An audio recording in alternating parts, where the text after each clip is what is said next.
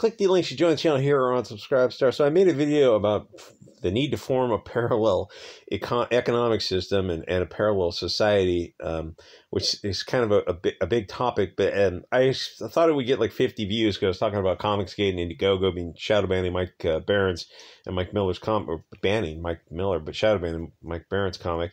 Actually, it got more views than I expected because I guess people are probably people are ready for they're tired. They're tired of political discrimination. They're tired of just normal people not being allowed to sell whatever they want to sell. In this case, comics on Indiegogo, which what's happening is they're being shadow banned. You can prove it for yourself with Mike Barron, with John Malin, and with Shane Davis. And there's probably a bunch of others. Somebody needs to go through and check them all out. Where they enter into the search engine, if you're there to sell your comic, and it doesn't come up. You're like, well, wait a minute. Well, half the reason we go to the site is for discovery. It's like, yes, Comicsgate has a network, which means you're bringing some of your audience, probably most of your audience with you, but you're also there and you're counting on a little bit of discovery, which is kind of nice. So the comic tab of Indiegogo or Kickstarter should show your comics, and it should just be, you should be using the tags that are in the comics, and you use the algorithm to see like what people like. They also like this comic, and it should just come up organically. There shouldn't be any bias in it because people are relying to their detriment on good faith and fair dealing, that these generally recognized rules are going to be abided by on an impartial platform for people to just sell whatever comics and the associated toys and t-shirts that go along with comics. Like, these are just Mike Barron, John Malin, Shane Davis, and anyone else in CG. Like, what did they do where you're trying to destroy their business and destroy their life? Oh, well, they're in Comicsgate. Okay, so if you're in Indiegogo, why don't you be upfront and tell people upfront, Comicsgate, some Comicsgate's things will be shadow banned. Okay, so keep this video short, is, as I said in the first video, is it's time to form a parallel economic system. GabPay, Gab Marketplace with Andrew Torba's got his thing. GiveSendGo started up last year because they saw the discrimination on the other platforms. And there's a couple other things that are floating around there, and it's time for all these, like in Comicsgate. Like, what do you think Comicsgate was? It's related to the culture wars, response to these insane mainstream comics. And you saw what happened with Mark Waid. This was like 5 years ago. The political discrimination for someone daring to think differently. Mark Waid decided, like, I have to destroy this person's life. Oh, that seems a bit excessive. Why exactly? Because he reviewed comics and he said he didn't like them on his little YouTube channel. Okay, but you think he shouldn't be able to sell comics? Like, he shouldn't be able to do the thing that he enjoys doing? The thing that you yourself do? Write comics, draw comics, put comics out there? Like, he should be banned from that because he has a different political viewpoint than yourself, and he had back and forth with other people in mainstream comics. Like, that's part of the narrative that's out there. Is like, Comicsgate is a hat group because they had they attacked I don't know, these protected classes. And then you look at it and you're like, wait a minute, was it a back and forth? Was it like adults, arguing on the internet? And in their mind, that doesn't matter because the real reality of it is, yes, it was back and forth. This guy is reading comics online. They were beyond stupid. As I myself, like, I didn't believe him when he was. That's why I had to read them for myself and go like, oh yeah, not only are they beyond stupid, Myers was dialing it back so he could remain on YouTube because the real stuff the comics were showing, like, you just can't talk about on YouTube. That's how hateful they are. Anyway, so he decided to make his own comics because the mainstream stuff is so bad. And then, hey, Comicsgate, it's a bunch of independent. Like, what happened to the left wing? I thought the left wing was totally on board. The independent business people, getting a little bit off, but yeah, they're totally on board. Independents, except no, they're on board with Disney and Marvel and DC, and they're raging against the machine. Except now they're raging for the machine. It's weird. We're the rebels and we're raging, except we're on the same side as every bank, every major corporate, every mainstream media, every mainstream social media, all those, like, all these trillions of dollars of assets, and you're fist in the air raging against the machine, sponsored by Bank of America and Disney. Yeah, I mean, they're like, in 2012 it was Occupy Wall Street. There's a meme of that, like 2012 Occupy Wall Street, right?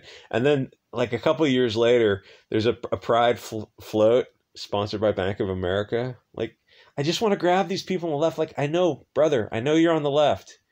I know you're on the left. Just look. Look at what happened. I'm not saying you just disagree with me, but look at what happened to you guys. Is it possible you got completely subverted and corrupted? And to be fair, there are some people on the left who are looking around at like what's going on.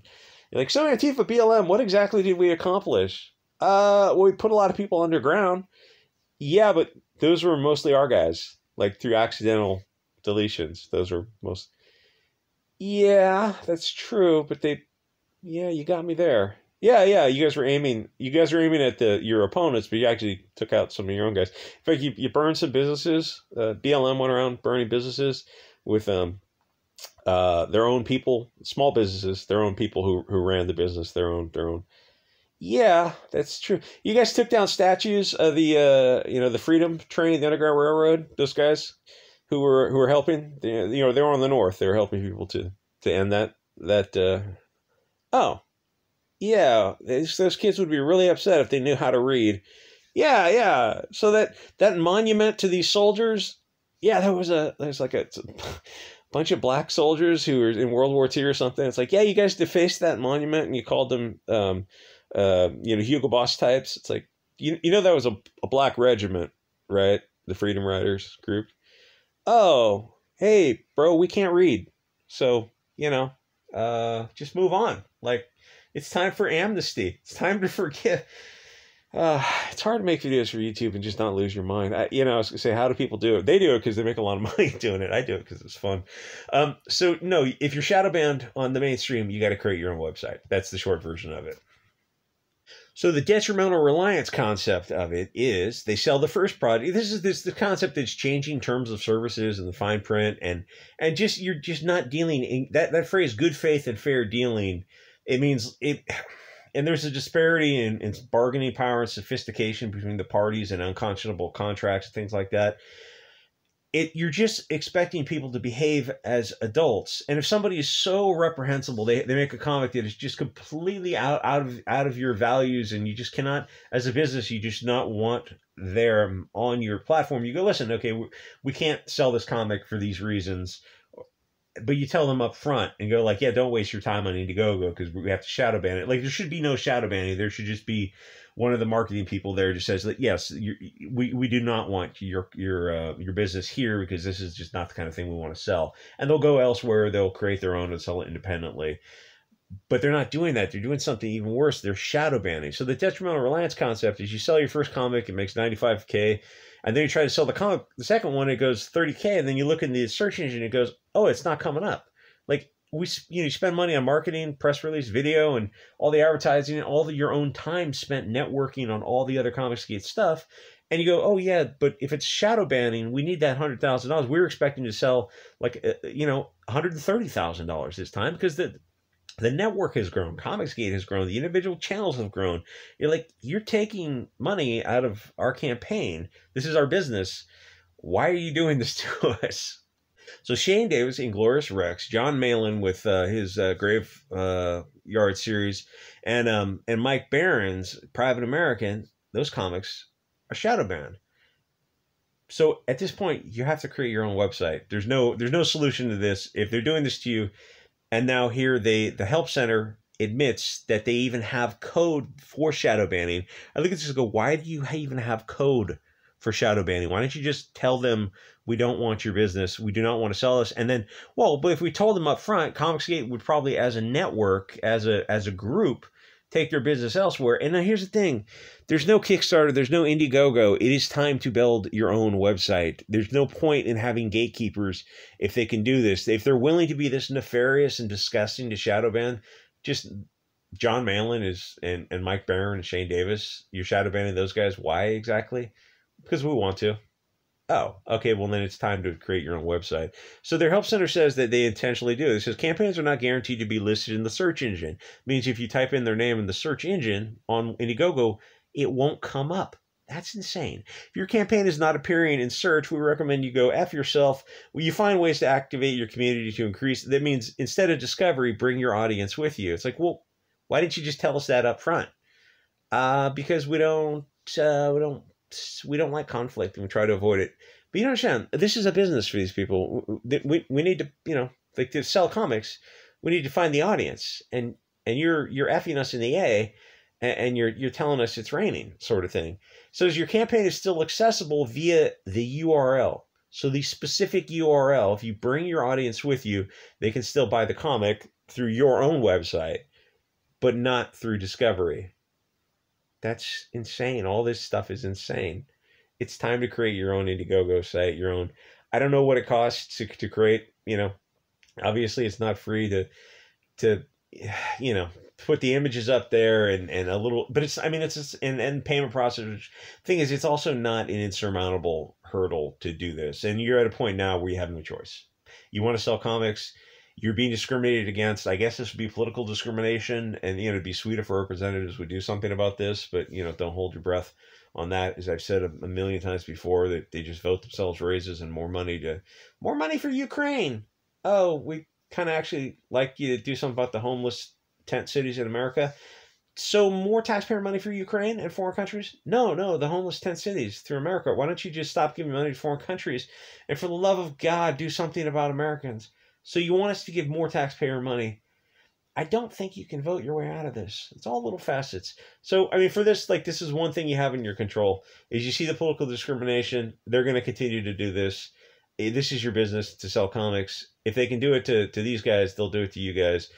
You have strength as a group of Comicsgate. The best thing to do would be en masse. Everyone, there's hundreds of Comicsgate campaigns. Get together and say, hey, someone's going to build a website. It's going to be open to everybody. If it's legal in the jurisdiction of America to sell these comics or to sell T-shirts and whatever associated stuff, that's our dogma. If it's legal, we'll sell it. It's Andrew Torba's Gab dogma. If it's legal political speech, it's allowed on the platform, no matter how objectionable, as long as it's legal. And then there's no prurient stuff, which is, he focuses on political speech. But that's going to have to be the thing for Comicsgate. You're being shadow banned now. They can do this at any time they want. This is your business. You've got enough money and you have a big enough network now to get people together to just form something. And the upshot of it is that you form, hey, what's this thing? It's called the Comicsgate. It's like a crowdfunding campaign. So 10 years down the road, it's worth $1 billion now because they don't discriminate. Oh, that's interesting. Yeah. We're partnered with Gab and Give, Send, Go, and we formed our own credit union. And it's like, I know how you hear that and you think, oh, that's probably not going to happen. Yeah, it's probably not going to happen. But that is how $1 billion companies get started. They get started with people who said, fuck it, we've had enough. We have to do something differently. Well, that's how Comicsgate got started with one Richard C. Meyer. He said, these comics suck. I bet you I could write something better than this. It turns out he was correct. He wrote something better, Iron Sights and Jawbreakers and a bunch of other stuff. And then a bunch of other people got on board. They're like, oh, okay, so what's the problem now? Well, YouTube's a gatekeeper.